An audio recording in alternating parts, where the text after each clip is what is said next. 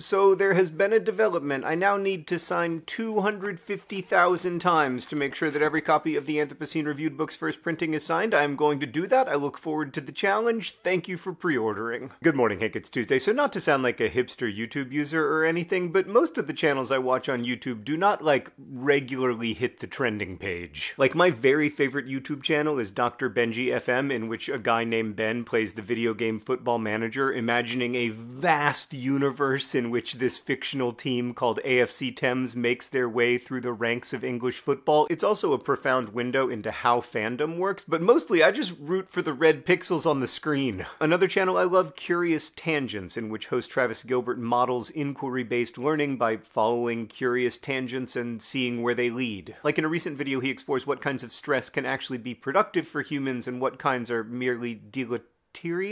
That's one of those words that I know how to spell, but I don't know how to say. Anyway, then in another video, he'll explore, the history of dragons. It's wonderful. So a chunk of the ad revenue here at Vlogbrothers goes to sponsoring educational video projects, and I often discover new favorite channels in that process. Like, one recent grantee is Soph's Notes, which is very hard for me to pronounce. Soph's videos are hilarious, like whether they're about why I always have room for dessert, or the science behind hangovers, or which planet would be the most fun to party on, but they're also deeply informational, and because of the way the information is presented, I remember more of it. So I watch them for fun, but then at the end I'm always like, ah, man, they got me, I learned something. Another channel that recently got a Vlogbrothers grant is This Glorious Clockwork, which features beautiful animations about biochemistry, like this video is about ATP synthase, and I didn't even know I was interested in biochemistry, but it turns out that I am myself just a complicated series of chemical reactions, and I would like to better understand those reactions.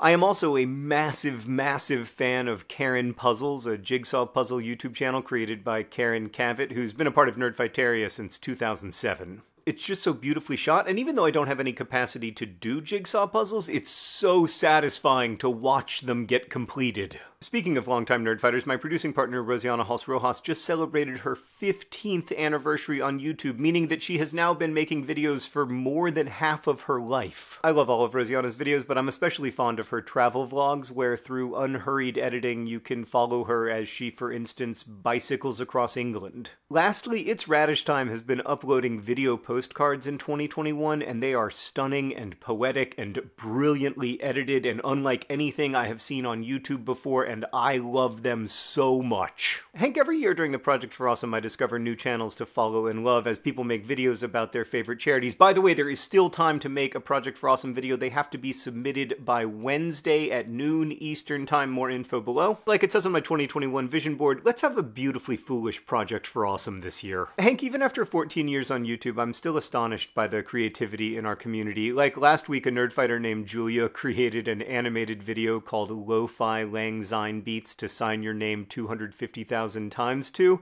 I think I'm just gonna leave you with a little of that today. I'll see you on Friday for the Project for Awesome.